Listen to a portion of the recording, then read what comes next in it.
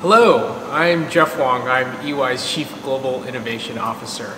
And I'm here at the Oxford Foundry where we had a wonderful kickoff event last night. Really a special place and really, I think, a special asset to the university going forward now that we've kicked it off. I'm here with the Dean of the Said Business School at Oxford, Peter Tufano, and Ilona Budapesti, the President of Oxford Entrepreneurs.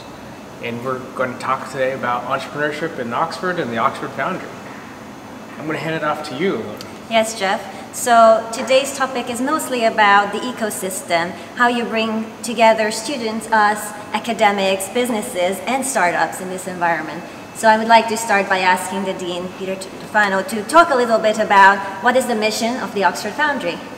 So the mission of the Foundry is to educate young people to become more entrepreneurial. Some of them will become entrepreneurs. Some of them will actually start businesses. Others may just learn a set of skills, learn how to deal with failure, learn how to work in teams, learn how to manage a complicated project, learning to stay close to the needs of customers, learning how to kind of transition in different ways.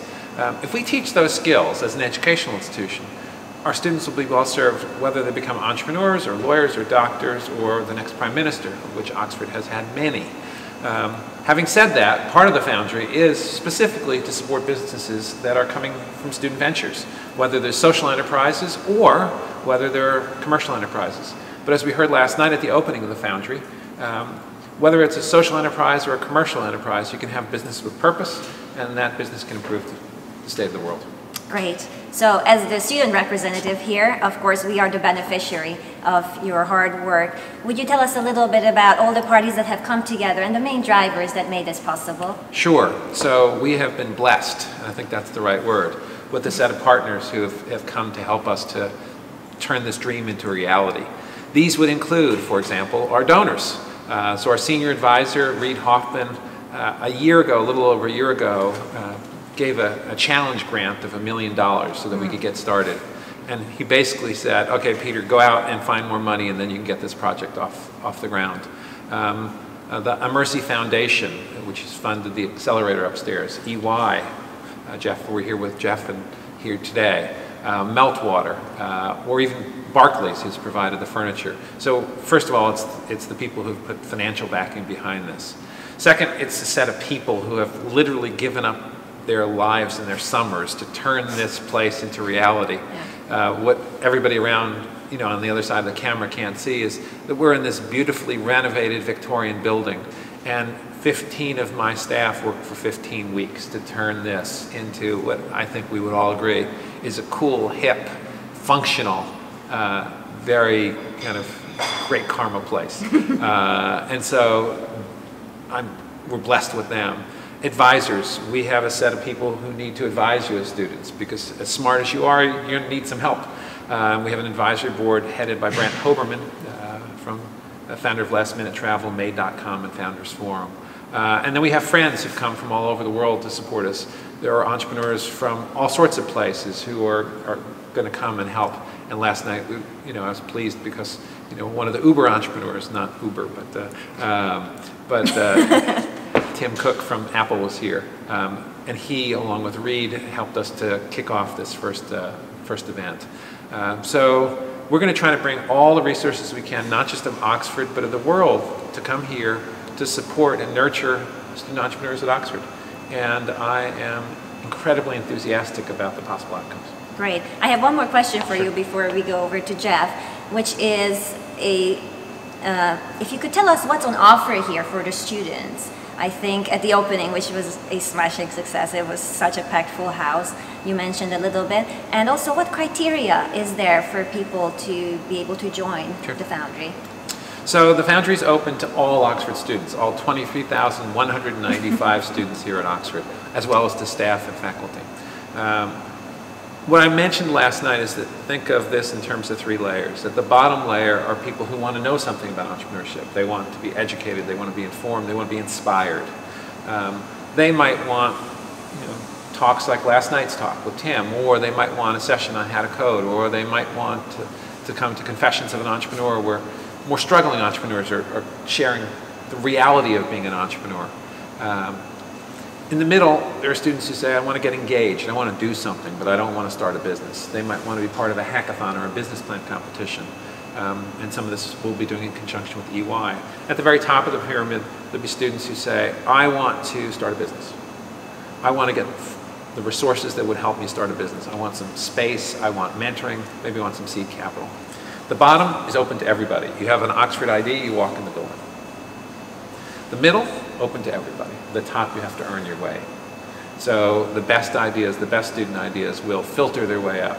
Upstairs, literally upstairs to the Immersi accelerator. So open to everybody, but with most things, in order to earn all of the benefits of the accelerator, you're going to have to demonstrate that you've put in some good thinking and good work. And I have no doubt that there'll be amazing numbers of students who are competing to get upstairs and will succeed. Oh, thank you, Peter, for all of this. I'm Thank going you. to move over to Jeff, our celebrity guest, actually. And I just wanted to say, as the president of Oxford Entrepreneurs, I hope all students will go to our website, by the way. But what an honor it is to have the Global Chief Innovation Officer right next to me in this really historical space. And if you could start with just telling us a little bit about your role at EY, and especially how EY is supporting this community, and how are you interacting with startups and students, if you would talk about that. Yes, so my job at EY, broadly speaking, is to create new. So it's new business we'll be in, new services we want to offer, new ways of delivering those services, new approaches to the old services that we've done for many years. Mm-hmm. And so as a part of that, what we recognize is that we have to have an entrepreneurial mindset. So my team specifically focuses on things like internally funded startups, so we have a portfolio of those, advanced technologies, artificial intelligence, blockchain, a lot of the cool words of today, and there will be many more cool words over the coming years. And so I'm in the global labs around those things as well. And so for us, what we realized is we really needed, well, I think Peter put it best, an ecosystem around us. We need to be able to talk not just to the large companies who are our peers out there in the world, but we need to get into the universities and talk to students directly.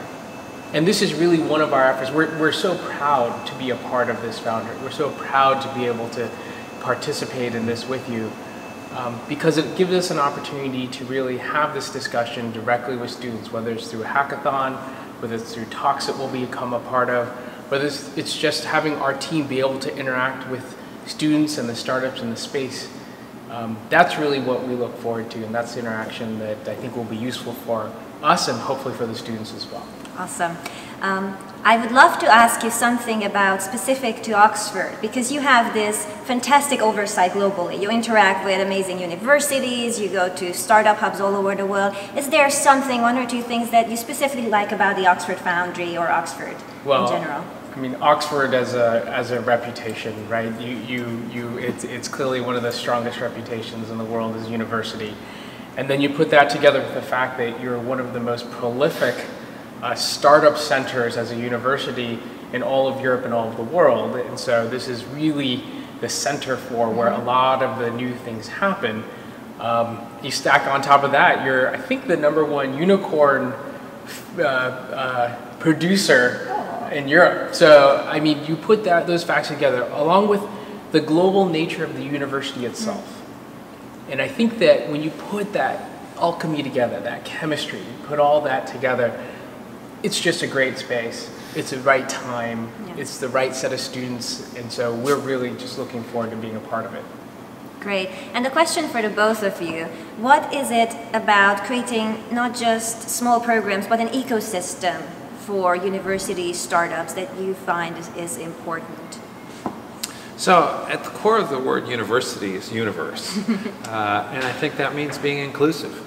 The strongest teams will come from people with very different backgrounds, people who think like engineers and people who think like philosophers, people who are from Africa and people who are from North America and Europe. And what we hope that this Foundry will do, and I think it represents, as Jeff said, the kind of the fundamental DNA of Oxford, is to pull together students from all different kinds of backgrounds. Half of the students here are STEM, half of them are non-STEM. Half of them are undergraduates, half of them are non-undergraduates. I mean, if you put all that mixed together, remarkable things happen. And I think that's our hope. Great. You know, when I think about why you need an ecosystem, I actually think about growing up and how people grow up and how I grew up. And you have coaches and mentors and teachers and parents and all these people around you who helped create who you are. And I think that's the same thing about being an entrepreneur, about doing a startup, about a young company, about new companies and creating new things, is you need that entire system, that entire network around you to be able to help lift you to where you're going. I mean, Silicon Valley loves the hero story, right? The hero myth that it was a singular individual who lifted the entire company up, the entire thing, to the detriment of everyone around him. And I think that isn't the true story. And I think we heard a bit of this story last night in the introduction from Reid and Tim. And it was really around how we do it together. We do it together with the people we work with. We do it together with our partners and alliances. We do it together with students. We do it together with the universities and the academics. And by doing it together, we'll create the world that we want. Excellent. I have a student-focused question. If both of you could say one or two things that students can hope to get out of it. Although we talked about it specifically, I would be very interested if you could talk a little bit about both the hiring aspect and maybe the investment aspect, because we see this as a student group as being very, very in high demand. So our senior advisor, Reid Hoffman, wrote a book called The Startup Review. And in it, he gives advice to young people like you and the members of OE, which is, you know, this incredibly large organization, the largest student society in, I think, all of Europe. I think so. Kudos to you. And what it describes is, you know, he says that your generation has to think like you're a startup. You have to invest in yourself. You have to kind of pivot. You have all those things that a startup might do. You're going to have to do. You think about what entrepreneurship is about. It's the pursuit of opportunity beyond the resources under your control. That's your life. That's your career. That's really good. And so, you know, from my perspective, you know, if we can help build that mindset to students, then whether they become entrepreneurs or whether they go work, whatever, they'll be better in what they do. And hopefully, if we do it in an Oxford way, they'll do it in a principled and responsible fashion. Awesome. I couldn't agree with you more, Peter. It's really around, when you think about careers over the next 5 or 10 years, it'll be different than the previous 10, 20 years. We used to be able to rely on teaching skills, specific skills that could last you a lifetime. The skills are still important, skills are still useful, but now it's about learning how to learn, learning how to evolve through situations that are changing constantly and changing very quickly. And that's really what I think the Oxford Foundry gives all students, no matter if you're at that top of that scale and starting your own company, or just somebody who wants to come in and here and participate in some of the activities that are here. It gives you a sense of how to create something in an uncertain environment or a changing environment. That's a skill set that will be useful whether you work at a startup that's your own, you join a small team, whether you join a firm like EY, which is 250,000 people around the world. It's quarter of a million. Amazing. But it's an important skill set for what we find for our staff too. Excellent. So excited. We do have to wrap up. So maybe just one final thought from each of you about the importance and some kind of excitement about this little ecosystem that you have created for us. You know, this has been a dream of mine for a number of years, and to see it turn to reality last night was magic. I think if you were in the room last night, as both of you were, it was the sheer energy of the young people in this room waiting to be unleashed. Was so palpable. So I'm full of hope and also full of gratitude to EY and to our other friends because you've made it happen. Well, for me, it's for the students, Oxford Foundry makes it easier for you to create the world that you want. And as Peter said, we believe in the students here that it'll be done in a principled way, a way that has purpose, a way that will help people in the world. And so to be able to be a small part of this, to be able to be a small part of the support around what you're building here, you know, we just hope we can help support the students create the stories of their lives and again, create the world that they want to create, that they want to live in. Great. Well, in name of all students here at Oxford University, thank you both. Pleasure. It's over to you now because your generation has to do the work. Sounds good. Thank you, and that's all from us, and look for more Facebook Live broadcasts from us in the near future.